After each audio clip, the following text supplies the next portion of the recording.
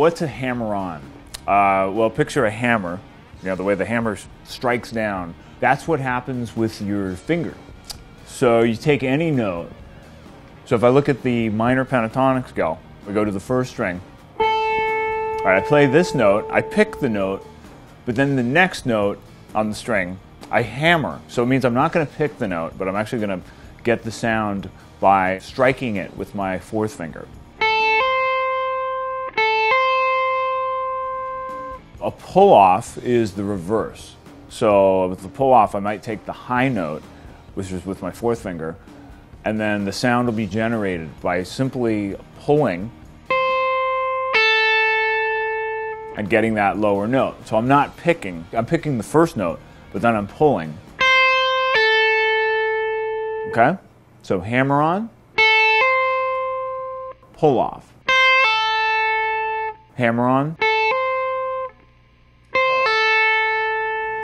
I can combine these, and then I get this. So with full volume, it sounds like this.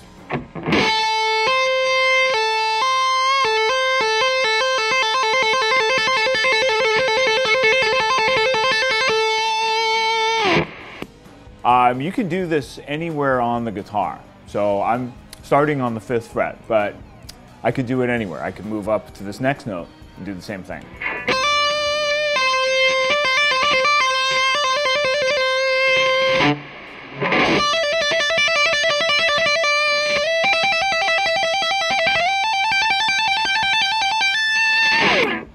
I could move to the next string and do the same thing.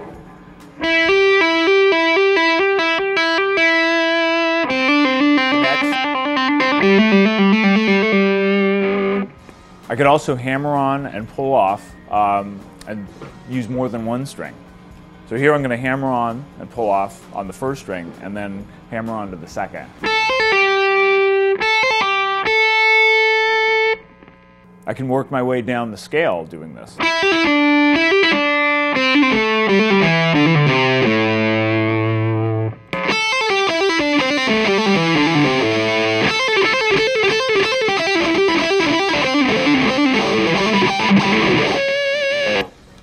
And there are some hammer-ons and pull-offs.